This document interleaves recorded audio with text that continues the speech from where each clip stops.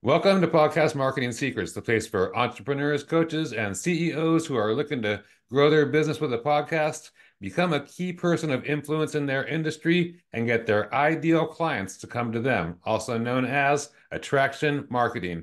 I'm your host, Al Morenton. My guest today is Dustin Bogle. Dustin is a sales expert that helps businesses to harvest more sales from their leads using his fortune follow-up system. He has a sales system that doesn't make you feel like a slimy salesperson and shows you how to come from a place of serving. Dustin has been an entrepreneur for 15 years, helping his clients to solve their sales problems once and for all. Welcome to the show, Dustin.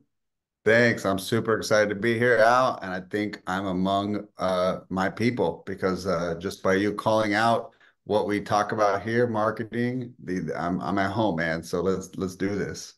Awesome. Yeah. So yeah, that being said, why don't you tell us a little bit about your background and what led you to where you are today? Yeah, the quick and dirty version that's kind of fun to tell is in high school, I actually was a pro wrestler, and so I'm not talking college level wrestling. I'm talking Hulk Hogan, baby oil, elbow drops. And so I was a personal trainer for work, and then on the weekends I was a wrestler with the character of being a personal trainer. So I would throw protein powder in my opponent's eyes. I would choke them with resistance bands. I'd clobber them with dumbbells, and that was my shtick. And so I did it for 10 years, and I Wow. always had this deadline on myself that if I don't get a big contract from Vince McMahon or one of the big people in the industry by the age 28, that I'm going to walk away. And so that age came around, I hit 28, and I asked myself, well, what else am I passionate about? And it always came back to fitness. It's like I changed my mind from wanting to have the championship belt around my waist, and I liked putting it on other people instead, which was when they lost weight, when they got healthy, when they reclaimed their confidence. And I was like, man, I'm gonna just change my focus to just like other people. Because in wrestling, you got to play the politics, you got to schmooze the promoter, you got to try to get all the wins and victories so you can be the champion and get the big paydays. And so it is a very me focused business, which you kind of got to be in the entertainment industry. And I like serving other people. And so that's what I went all in on. And over a course of uh, you know, couple years went into opening my first gym, and then back to back opened 6 gyms in 6 years. And it was lightning fast, too fast. I'm the first to admit it. And ended up selling locations just recently post COVID. I think a lot of us had to reframe what our priorities are, and decided I wanted to have less a brick and mortar footprint and get more into online businesses. And so launched a B2B service for gym owners where we basically put in sales reps to do their lead nurture, and we run their digital marketing as well. So from high school to today, that's the quick version. That's awesome. That's really cool. Yeah, it's cool that you came from that wrestling background because you definitely get to see the politics involved, in a lot of things. But also there's some pretty awesome marketing that goes on behind with pro wrestling too, isn't there? Yeah, I mean, I know both of our ties come from Southern California, and so it's a heavy Hispanic kind of area. It's right by Mexico, and so I actually went and did a lot of lucha libre shows. You go to other parts of the United States, they don't have a lot of lucha libre, and there are these guys with the masks, and they're doing all these Hmm. crazy stunts. Well, what I learned marketing wise was I needed to stand out because that's what decides if the crowd's going to boo or cheer you. So you need a really unique character, and that's why I came up with that like personal trainer bad guy. And I mean, I had people throwing battery at me, and cans of yellow liquid that I thought was beer and it smelled like something else, and like all kinds of random stuff when they hate you. And so it made me get comfortable with this feeling of hatred, because what probably most people get it is in social media. It's not having things thrown at you in the ring, it's having words thrown at you at Facebook and Instagram. So that doesn't affect me like it does most people. I've learned to deflect because I stood in a ring with 8,000 people booing me and hissing and throwing things at me. So it's like, what could any keyboard warrior do to me to kind of like hurt me, right? So like that was like lesson number one in wrestling. Number two, I definitely built my hustle muscle. And in today's world, we are like lazy marketers. We're so dependent on Mm. Facebook ads and Google ads, and they're helpful tools. But so many people lost the art of getting outside their house and just shaking hands with people and doing like we're doing here, connecting with new people, new faces. And one of the first things I did to grow our ticket sales with our pro wrestling shows was I went to local businesses and I said, hey, we'll put your logo on the side of the banner, on the side of the ring apron if you pay for the apron, or sorry, you pay for the banner, and it was like $800. And I was just closing one deal after the other, and I was like, oh my God, this is cool. Like local businesses want to invest in local community companies. And just by going in and asking, most people wouldn't walk into a smoothie shop or a Subway or a law office and say, will you sponsor us? And they were quick to do it. They want to invest in the community. They want to give back. They're a profitable business. And so I just learned to sell. And it was just the passion came out for me. I would tell them about how exciting these shows are and their logo is going to be on the side of the ring. And they could feel that. And I didn't know what that word was. Like I didn't know I was selling. I thought I was literally walking in and just getting sponsorships and telling people about our exciting wrestling show. It was years later when I learned the business terms that what I was doing.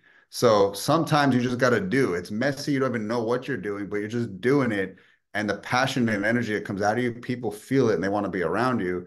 And so that's the final lesson I'd learned is that if you got a big vision, you're going to attract people into that vision. And that's what I did with those businesses. Later on, I learned how to recruit talent and team members and how to again verbalize it like vision. Like I didn't know what it was. I just knew I wanted to fill a building with 300 bodies and sell tickets. I didn't know what you'd call that till I learned those terms down the road. So lots of lessons, but those are a few out off the top of my head. That's awesome. That's really cool. You sort of reminded me of one of my friends. He's like a professional salesman, basically, and ever since we were young, that's the only thing is marketing and sales. And he went into a place for selling pitney bows way back in the day, and Yes. they're like, it says that there's a sign out here that says no soliciting. He's like, I'm not soliciting, I'm just trying to help you out, you know. Yes. I love it. But yeah, so like you saying you didn't know what you were doing going into those businesses, and then you found the terms for it later. That's awesome. And it is really cool to see how local businesses do want to support, the other local businesses and community events, etc. That's awesome. So how did you transition from there and you turned 28 years old and then you went into the gyms? Yeah. I mean, to be in pro wrestling, I mean, a lot of people see they're big, fit guys. So I got into it in the beginning. Like, I mean, my first time in the gym, I was 18 years old, and I did get a pretty big transformation. I mean, I lost 60 pounds of body fat. I was a pretty hefty kid. I was just sitting around watching wrestling and eating Mhm. junk food and playing video games, just standard sedentary lifestyle. And when I got to the gym, it just started melting. And I really implore people, man, the best time you get in the gym is like from 17 to 24. Your hormones are raging. You're just going to build muscle like a beast. You're going to burn fat. And it's just a great time to just reshape your body. Doesn't mean it's impossible later on. It's just that's prime time with your hormones. And then, I had to get in shape for wrestling. But one of the things that people always commented on was like, man, you got fit. I saw your transformation. Can you train me?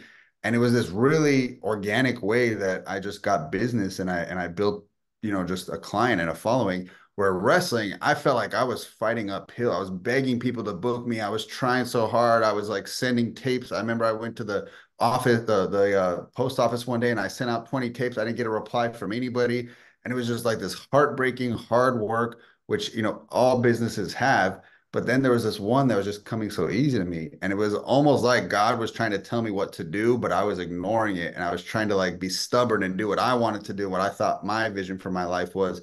And when I went down this, it was just so smooth and easy. I was just like, why didn't I start this sooner? Right. And so again, we all have different things we wish we can go back and change. But when I did, door after door, as you heard, 6 gyms in 6 years, just things started flooding, opportunities started coming my way, and things just started going, in a much faster, speedier path. And that was almost like reaffirming to me, this is what I was meant to do. This is where I was supposed to make an impact, was on the health and fitness of our communities and our country. That's awesome. Yeah. And That's one of the cool things about working in the fitness and wellness industry is that when you do help people and get Mhm. those life-changing results. And because sometimes, with any business that you're in, you go through ups and downs, and sometimes you're like, why am I doing this? And then that person says, thank you so much for what you did for me. You changed my whole life, and I got my life back, or whatever it is. And you're like, that's why I do this, like, so that's really cool. Did you develop like your own like systems for like getting leads or sales or something like that when you were at 100%. your gym? Yeah, yeah. In fact, that's why I went back to back to back opening a gym a year because I found this really awesome way to pack out my gym from day one and be profitable. And it was using digital marketing. It was Facebook. And I would run ads, and it was like the heyday of, ads 2012. Like there's no competition, Uh, for a buck. And I'm just packing these places out with 200 plus members on day one. We're profitable. And I'm like, you guys got this, talking to the coaches. I'm on to the next town. We're going to repeat this. It's always going to be like this. And that was a lesson I had to learn the hard way is like what your experience, like everything has a timestamp, like everything has an end date. Your best days are followed by your worst days, and your worst days are followed by your best days. And so everything works until it stops working. And so there's a joke again, marketers will get this, but they say, everything's awesome until marketers get their hands on it. And so, that means Facebook and, like what happened with Bitcoin and just like, the stocks. It's like somebody had to go out and market it and make a product and take advantage and then burn people. And then it all comes crashing down. And then they move to the next place and they do it again. But there's ethical marketers. And that's what I was doing. I was getting people into a gym, I was making their life better. But as you know, cost per lead goes up, privacy changes happen, like all these things. And then like my ads didn't perform the same, and I was a one-trick pony. And that's where I had to really get my marketing skills dialed in because what do you do when the thing you depended on, the thing that fed your gyms or your business is now not performing like it used to? And now you got to get more skilled. You got to level up. You got to learn new platforms. You got to learn how to improve it and how to optimize it. So definitely learned, a marketing system. And then in the gyms, I brought in the storytelling we do in wrestling into the workout experience. So first thing I did was teach all the coaches, hey, you need to have a persona. When you walk on the floor, you now entered the ring. You came in, you did your entrance, you had your outfit, your music, and this, fireworks show. So you walk on the floor, you're now coach so and so. What is your persona? Like, what do you want to be known as? Every wrestler, kind of pretty much like a brand, picks 5 words that they're known for. It's like Hulk Hogan, pythons, vitamins, it's like Hulk, like it's really just 5 words they own. They don't own that many words, right? And so that pretty much, it's like Stone Cold, like redneck, beer, like middle finger, like there are 5 things that they're known for. And so it's like, when you step on the floor, what are your 5 words? You get to decide that. You get to train it into our clients. And that's marketing too, is like saying the same thing over and over and training people what to come to you for and what I'm known as. And so that was like of the first things I kind of chained our coaches into wrestlers. And then I said, the final part is we can't leave these people with just a workout and then they walk out the door and they go to their car. We got to leave them on a high because one thing I learned about storytelling is everybody remembers the beginning and everyone remembers the end. And so they came in and there's this hot beginning, your entrance, loud music, the workout begins. The whole middle of the session, probably not going to be that memorable, but what are we going to leave them with at the end? And the one thing that we trained our team to do is to always end it with a story, a very motivational, inspiring story, something they heard on a podcast, something they read in a book, something they heard about a celebrity, but like motivate me, inspire me, leave me with a really, high. And then I will be thinking about that till I see you again the next day. Because people remember things when they're physically moving. That's why Tony Robbins gets the whole audience moving and then he teaches because when our blood is flowing, we actually are more susceptible to learn. That's why it's great to listen to podcasts like this or audiobooks when you're running, you're working out. You're actually going to receive, studies have shown you're going to receive more of the information when there's blood flow versus if you sit in a chair and you listen to a podcast and you're stagnant. It's not going to land the same. So I was like, guys, we got a great opportunity. They're moving here. Their blood is flowing. And now whatever you say, it's going to land deeper because you are saying it at the right time, which is when there's blood flowing. So I taught the team, this is, scientifically the best time to do it. And we even had clients, man, when I left, you were just ringing in my ears and I was going to grab something. And my coach, I remember what they were saying at the end of the session. They're like, what the heck? It's like you took over my mind. And it's just like, it works, you know?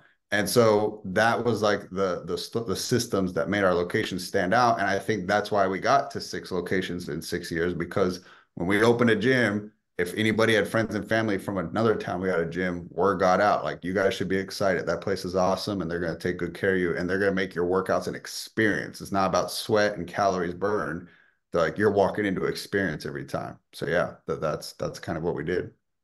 That's awesome. And that like this falls back on those two things, the power of story, and because you just hear that more and more, the more like market entrepreneurs and marketers I talk to, and then providing an experience, for people, something that's memorable, and then they actually want more of too, they want to come back for it, because that's the one thing about it, Jim. The cool thing is the monthly recurring revenue and all that kind of stuff, but they have to want to come back to your place and walk through the door like, 2 or 3 times a week at least. Yeah, it's the hardest thing, man. One of the things I give it up to anyone in the fitness industry, and you know this as well, is you are selling something people actually don't want. They don't want to be sweaty. They don't want to be sore. They don't want to sacrifice all their favorite food. You are like fighting people with this sell. Versus if I sold cookies or I sold concert tickets or I sold vacation packages, like people want that. There's no rebuttals on price. People are just throwing it at you. And so part of the art of selling fitness is you got to change it from a need to a want, so that they want to come and work out. They look forward to the results, but that like is much more difficult than like they just want it from step one. Like again, a lot of things that are like that quick dopamine rush. It tastes good, it feels good, it sounds good. Like, so that's one of the hardest things that, people who are like in any type of like, you really should versus I really want type of industry. Like, you really should get your teeth clean. Like dentists, I feel for you. Gym owners, people in the fitness industry, I feel for you. Anything where people should do it, but they fight tooth and nail to spend money on. You really should get your car, tuned up. These are all the should industries, much more difficult than the I want it, I gotta have it industries, right? Yeah, for sure, for sure. Can you give an example of how you would do that? Yeah, I mean, the number one thing you'll hear in sales all the time is getting to the root cause or peeling the onion. And it's because when you peel to the core of an onion, what does it do? It makes you cry. And so what is that saying in a sales setting? Like, I'm getting the person emotional. If we stay very logical, logically, it doesn't make sense that a trainer's, 50 to $100 an hour. Logically, it doesn't make sense, a 6-week challenge is going to be $500 with us.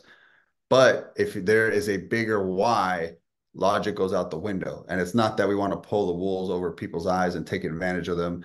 We're actually charging an amount where we also want to command their attention, because the more you pay, the more you pay attention. When you charge very little, which is why Planet Fitness has an 80% no-show rate every single day, that none of their, 80% of their members don't come in and use it, because it's a very forgetful amount. $10 a month doesn't hurt my pocketbook, and I'm not paying attention to it.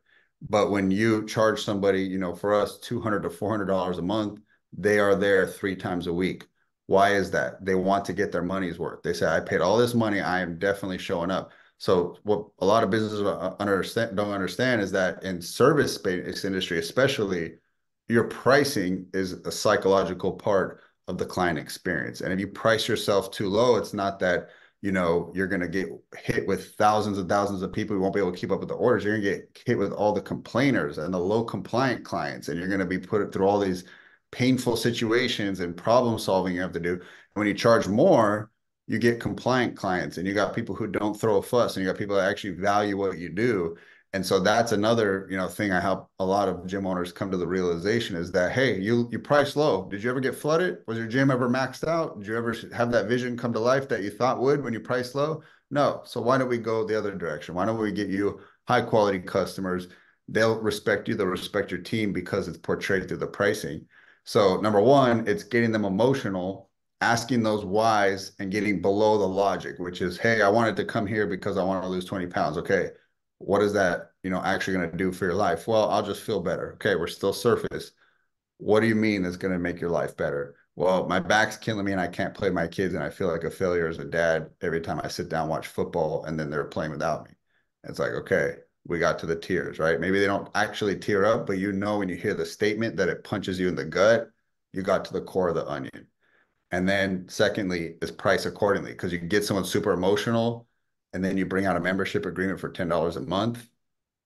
It's not going to make a big impact on their life, right? We got to follow it up with service, and service is not cheap, especially good service providers cost, a good amount.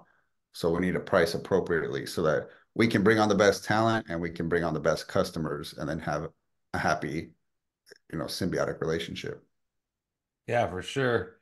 And it's a good point that you brought up as well, is like a lot of people talk about like you need to raise your prices, you need to raise your prices and all that for a lot of the reasons you just mentioned, but they don't talk about raising the quality of their service, and bringing in the right people and doing the things that you should with that extra revenue, that's what it enables you to do, and that's what can enable your gym to be set apart from the tons of other gyms, especially in California, right? The competition. Yeah.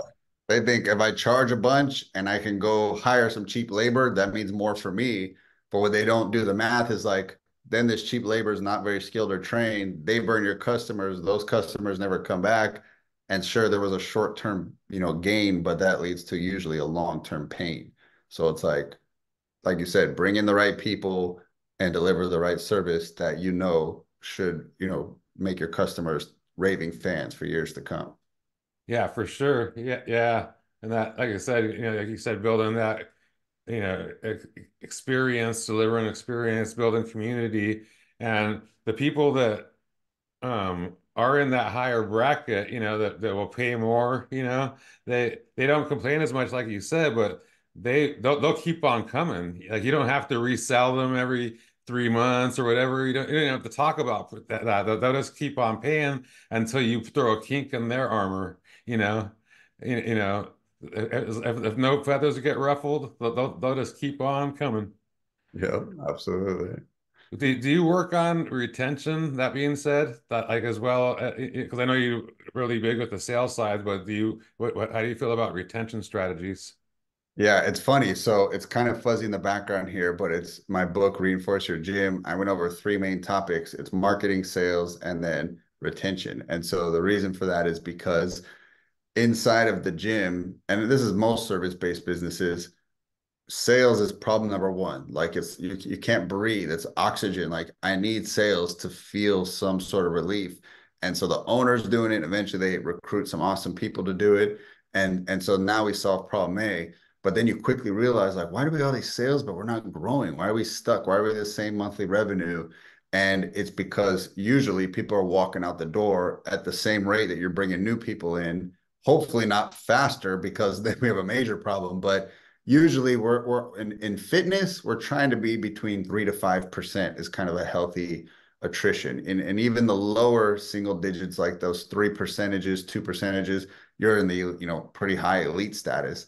So that's what we want to strive for. Now, the work begins of what to be done to solve this, because I have found attrition work is delayed. You don't see the actual results for 3 to 6 months, while marketing and sales is very dopamine. I can get a new ad up and Facebook's giving me feedback and I'm making sales today. I can get really caught up in this dopamine. I'm like, oh man, this work over here, it's going to be 3 months till I see any numerical change. This is like draining. It's not as fun. I wish I could just sell and market all day, but you got to do it because you literally cannot outsell a retention problem. So like, in studios, places that are boot camps or personal training, CrossFit, things like that.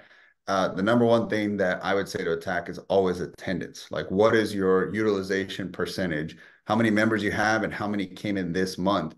What's that percentage? And so we want to get that to be 90% plus, because then it means a healthy amount of your membership is using it. We actually care. We're not like Planet Fitness, because they want 80% to not come in. That means the equipment doesn't get used. That means they can, continue to pump up the monthly revenue, and they don't care about results. They just care about revenue.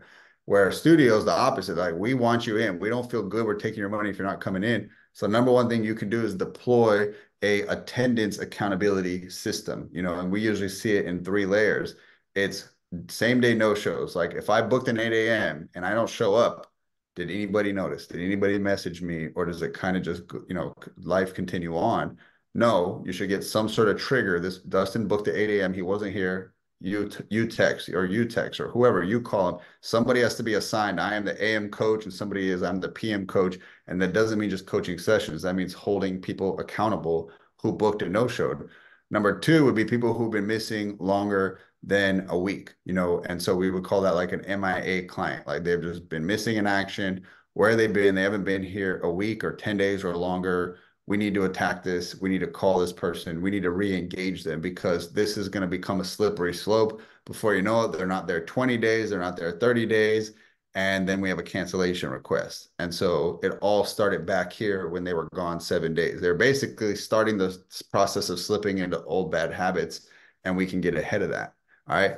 And then the third and final layer is like we call them like at-risk clients. This is someone who has not been in 21 days. Like this is a cancellation coming just any minute now. And so you need to be uber urgent to get a hold of these people. The owner now it needs to get escalated to a high-level manager, an owner, call, video message, text them, pigeon with a letter, like snail mail, like every alert, red alarm, this person is canceling. Somebody get a hold of them and let's get them back on track. And so those are the three layers that I would say would really help any location improve its attrition. And that's usually the big one that helps. I have more, you guys can catch them in the book, but that's the big one that I would say, begins the domino of attrition being stronger. Right on. That's awesome. And as far as the sales portion, or just with your company in general, the marketing or coaching company that you have, Yep. do you provide sales training, or or I think I read that you actually can do the sales for the company as well, the gyms. Yep. Can you explain that? Yeah, so we know in any kind of world, it's good to have a done with you and a done for you kind of model. So done with you, we do have a sales course. You guys can go to my website, dustinbogle.com. Basically, it's a bunch of modules, and then it's the starting ground for someone to learn how to sell fitness. And so that would be, the done with you kind of scenario where it's like, I'm going to show you, we're going to role play, and you can kind of cut your teeth in how to sell fitness. Done for you is what we do at Gym Reinforcements. We actually put a sales rep into your CRM, and they do all your outbound and they receive all your inbound. And so it's text calls, emails, everything. It's not AI, it's not automation, it's an actual person. And so we want to basically work your database that you already have and work your new leads from your ads and move them into a trial program, a challenge, whatever it is you're selling. We want to be that bridge from marketing to membership. And so that's, kind of the two options that we help gym owners with. Right on. And so you do all the ad work and all that kind of stuff as well. Yep. Yep. Marketing agency, run their ads, full process. Yep. Right on. And as far as like with a gym or any business that for that matter, um, do you feel that like the founder of the business should know sales and be the initial salesperson, or is that something where you could start a business and just hire out to a company like yours from the get-go? Like maybe a guy that's more systems based and not sales based would.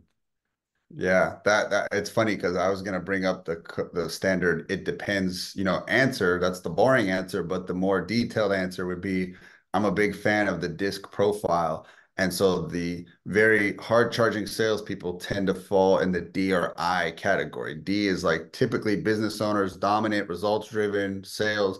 I is they're very people driven. They're outgoing. They're influencers. They love spending time with people. They could be on the phone for hours. If they are D or an I and they open a gym, they can definitely sell, and they probably could just go through our course and they'll rock it and they'll have a successful business. And at some point, they might just want to get out of it. or they just want to improve it. And so, like that's pretty much whether they come to us. The S's and C's, that to your point, are more analytical people. They're a little bit more reserved. They're not going to be outgoing. They're not going to get on camera and do social media. They're not going to make 100 outbound calls. They're a little bit more introverted and they like to hide and, do analytical work or organization. So that person opens a gym, they should start with us because no matter how hard they try, it's just like against their natural gifts, it is a major uphill battle for them to excel at sales. And so, that's the more elaborate answer to it depends. It depends on the owner's profile and their personality and what their natural strengths are. You want to hire your opposite so you can have a well-rounded team. But yeah, we've definitely helped gyms with their pre-sale and launching it and packing it out and running the same play I did at my six gym. So I can absolutely help them with that. Right on. And so you must have mastered the pre-sale Yeah, I mean and beyond my six, I've taught it to 100 of owners. One owner in New York, for example, opened with 300 plus, so he beat my record of new members. And so, yeah, it gets refined over time. I haven't opened a gym in a long time, but vicariously through other people, I've opened them and taught them the launch process. That's awesome. That's awesome. So, in the modern times that we're in, the 2023 going into 2024, what are your like favorite lead generation strategies Yeah, today? I think because the world has been just hammered so hard with digital ads, I think you will actually stand out if you move towards having more guerrilla marketing. Doesn't matter if you're a local business in brick and mortar, it could be an online business. Like, here's a crazy thought. You own a digital marketing agency and you join your local chamber of commerce in the town you live, right? And it's like all small business owners, if you service, any type of service-based business, you can shake hands and meet the local HVAC owner and plumber and pool builder, and you got a whole new book of business. And it's probably going to be cheaper than you running ads and trying to convince somebody cold off the internet. And so that might just be because it's, like my background, but I feel like when we swing one way as a society, we end up swinging back the other. And I think we're due for a guerrilla marketing kind of swing back in marketing and do like billboards coming back and, print and chamber of commerce and just shaking hands because people are like, I've just been hit with so many ads on digital. I'm just like over it.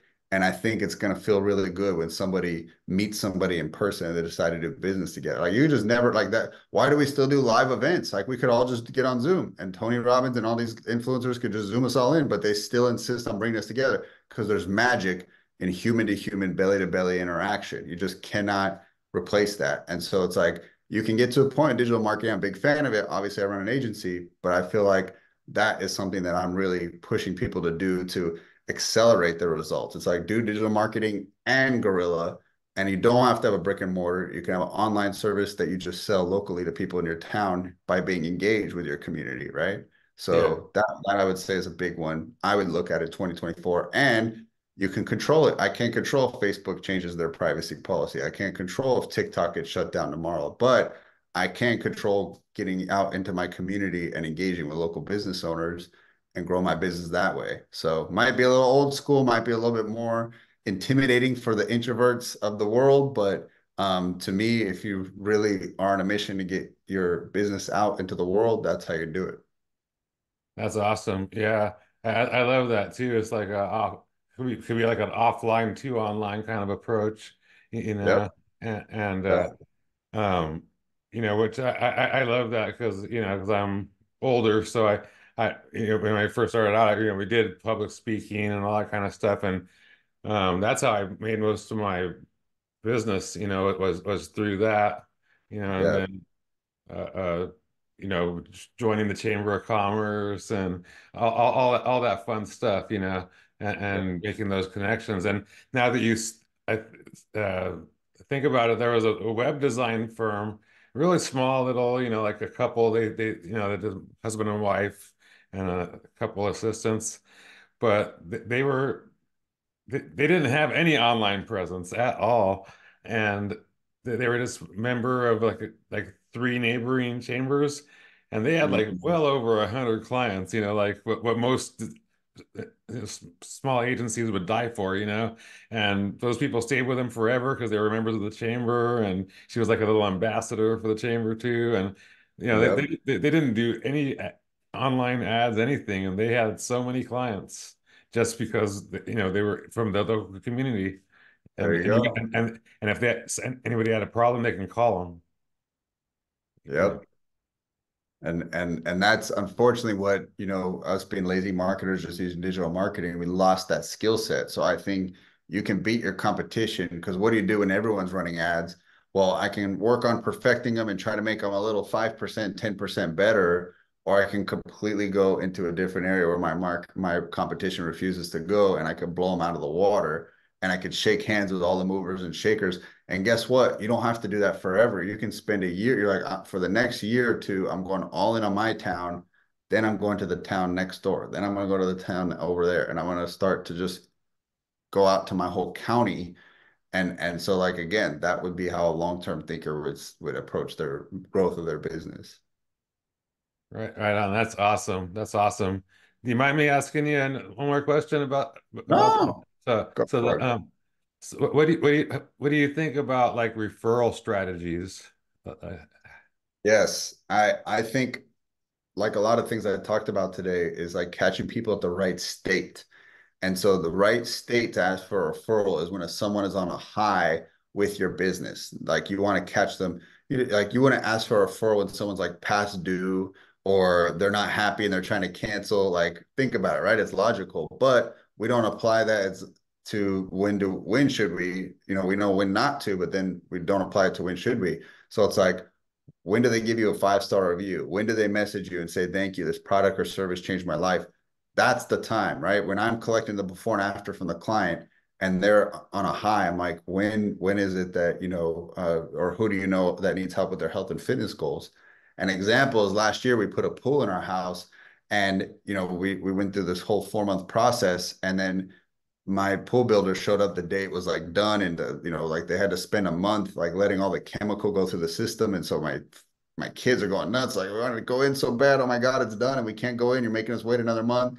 So the day they were able to, he just said, promise me, you let me get there before the kids dive in. So he got his camera out and then he's like, okay, kids, on three, run and do a cannonball for me. 1, 2, 3. He jumped. The whole time he's doing, I'm like, this is great marketing. This guy's smart. So they jump in and he pans around. We did an outdoor living barbecue.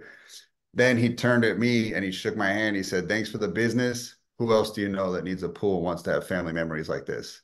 And I said, he knows marketing because he caught me at a high state-wise. I was like, my kids are in bathing suits. It's a bright summer day. They just did a cannonball. I got steak on the smoker. This is like this will be a memory to me that I'll remember forever. That's the time. So it's like in my world, when the client achieves the 50-pound weight loss, I ask for the referral. When the client writes on their own volition a 5-star review, says, I love this place, message and ask. So it's like ask them when they're on a high because now they will go and get it. Otherwise, you feel like a nuisance, right? When you just sold somebody and you're like, hey, can I get a referral? And you're like, I haven't even got started, man. And now you're making me go through my phone. Like, so catch them at a high, whatever that means for your product or service. Maybe it's when they unbox the box. Maybe it's when they get the final product. Maybe it's when the job is done, but do it when they're extremely happy. I would say that's the easy formula to remember. Yeah, for sure, for sure. And like what you just said, it reminds me of, like a lot of because I've been in like in a bunch of fitness masterminds and stuff like that over the years, and how people will say like, right when you close the sale, that's when you ask for them and you actually go into them and do a three-way text and all this kind of stuff, and that's always like seemed like Pushy. not good, right? Like well, I don't say sleazy, but it's not the right time to do it. Just because they're on the high of joining doesn't mean they're on the high of the results, like you're saying.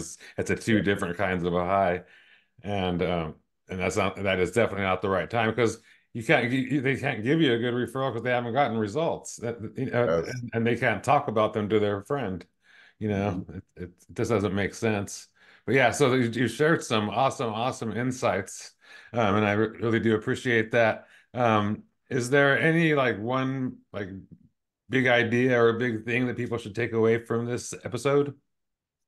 Yeah, I mean, you alluded to it earlier, and I think it's ask for help sooner. Like when I was high on myself and I was opening 6 gyms in 6 years, I thought I had it all figured out. And so what I should have been talking to as a single location gym owners, I should have found people with 4 or 6 and say, what am I not seeing? What are my blind spots? What should I look out for? Because they would have gave me the warning signs. It's the same thing I tell somebody who lost 50 pounds, call somebody who's lost 50 pounds and kept it off for 3 years and say, how'd you do it? Like call the next version of you and hire them. So it's like whether it's a mentor, whether it's a mastermind, whether it's a book, whether it's a group, get around people just a next step ahead of you and ask for what should I watch out for? What are the mines that I might step on? And that way they can warn you because that's the whole point of mentorship is to help you get to where you need to go quicker. But it baffles me sometimes when people hire a mentor mastermind and they want to do their own tweak on it. They're like, thanks for the advice, but I'm gonna put my own spin on it. Guys, that is your ego. Your ego thinks your version will be better. And my plea to you is to not tweak it. They gave it to you unadulterated advice because it works. And so take it and do it exactly as prescribed. All right. So yeah, that would be my big idea. Hire mentors and then don't customize their advice. Like take it at face value. Follow it like a good soldier. Yeah, exactly. So yes, almost be like you want your clients to be in the fitness industry, right? Just follow your advice and not hop on YouTube and get all these other ideas and try to pick and choose which is the best Exactly. and you make a shit stew basically, Yeah. Yep. And I've been guilty of that.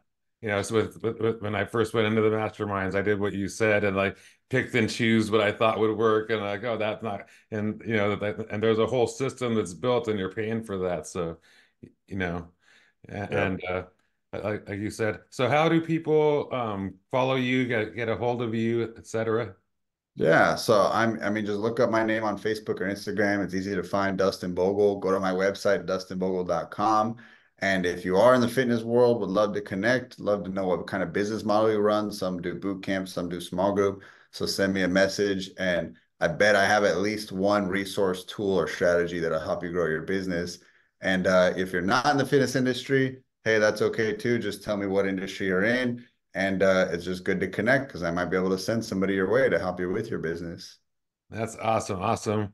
And we sure to put your links and stuff in the show notes below in the video and audio. So, and thank you again for coming on the show. Thanks, Al. Great to be here and appreciate your audience as well. Thank you guys for giving us your time. That concludes this episode of Podcast Marketing Secrets. This is Al Morenton signing off. Hope you have a successful day.